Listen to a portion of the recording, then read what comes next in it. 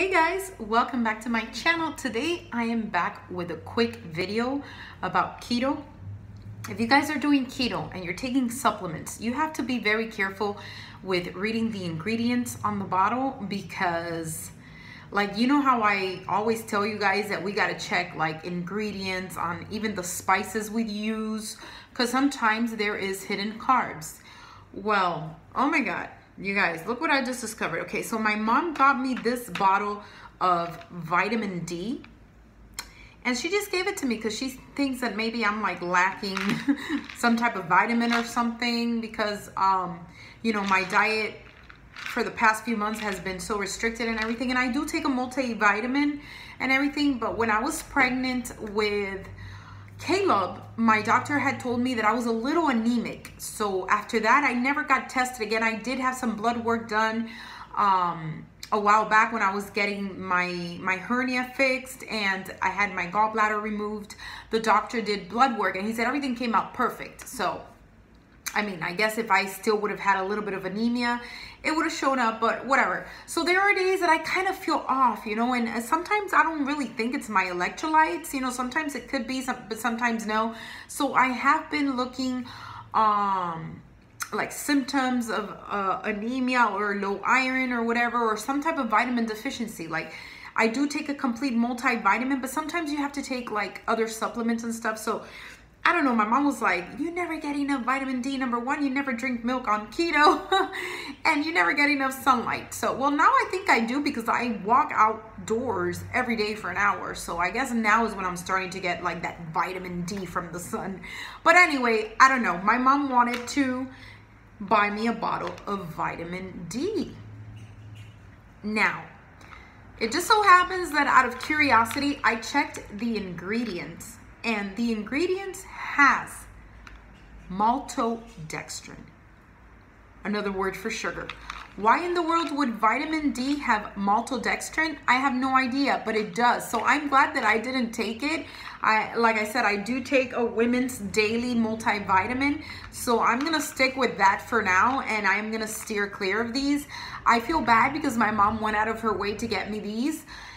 And I'm not taking them. I'll give it to somebody who doesn't do keto so that it doesn't go to waste. But I'm not going to take something that has maltodextrin, you guys. Look at the ingredients. Okay. My God, the lighting here sucks.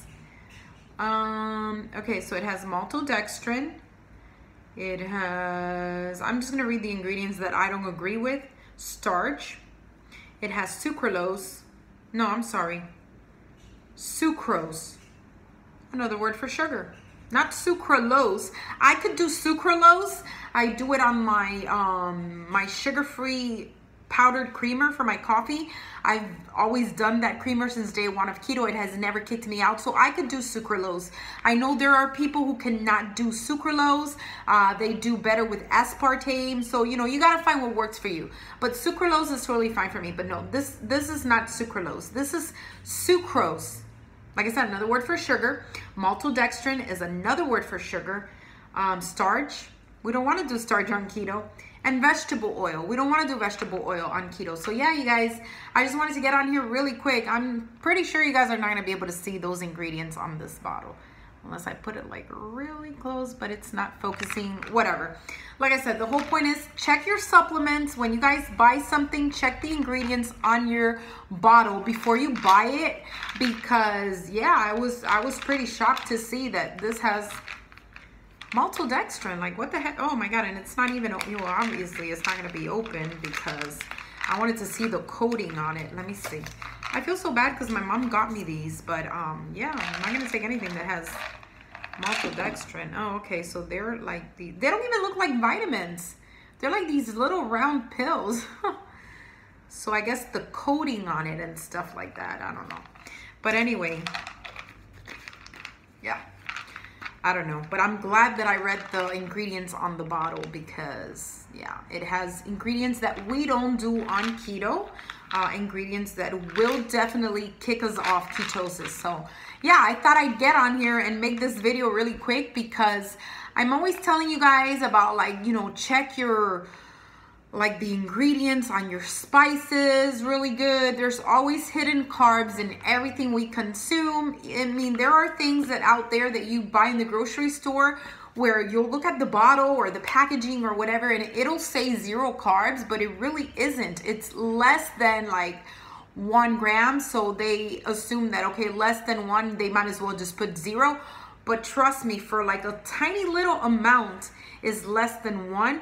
But as you use more of it, it's gonna add up and it's gonna give you carbs. So yes, you know, it's very misleading when you see a lot of stuff that says 0 carbs. You have to be very careful and look into that because, you know, yeah, stuff like that, you might overdo it with some seasonings and it might throw you off. But now I'm seeing that even bottles of like vitamins and supplements have these ingredients that we don't want to do on keto. So it's good to always check your supplements.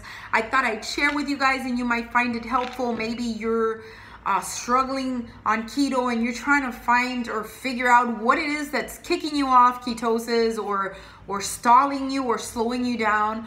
Well, there you go. Maybe you are one of those persons that takes some type of supplement and you haven't really noticed the ingredients on the bottle. So yeah, always make sure to check the ingredients on everything, you guys. Every single thing you put in your mouth, make sure you check ingredients because that might be it. That might be one of the things that's like kind of stalling you, setting you back or kicking you out. I mean, who knew, right? Who knew? And it's funny because I'm so used to now. I never before keto ever looked at ingredients on things and macros and whatever, you know, but I've learned along the way to watch for everything before I put it in my body. So yeah, this was one that I'm definitely glad I didn't consume, you know, and my multivitamin does have vitamin D. So, I mean, but when I check the ingredients on my Women's Daily Multivitamin, it doesn't say anything about maltodextrin or starch or vegetable oil and a lot of these things that we can't consume on keto. So it's weird. But yeah, I'd rather continue taking my Women's Daily and steer clear of supplements like these because yeah, that's no good on keto. I mean, this is for the people that are doing keto because yeah, you want to stay away from ingredients that are going to kick you off ketosis or, you know, or kind of stall you. We don't want that. So anyway, thought I'd share with you guys. I hope you guys find this information helpful. And as always, stay tuned for more. If you guys are new to my channel, please don't forget to like and subscribe. Hit that notification bell so you can be notified when I upload new videos. And click on the description box below for a link to all my social media. And I'll see you guys in my next video. Bye guys.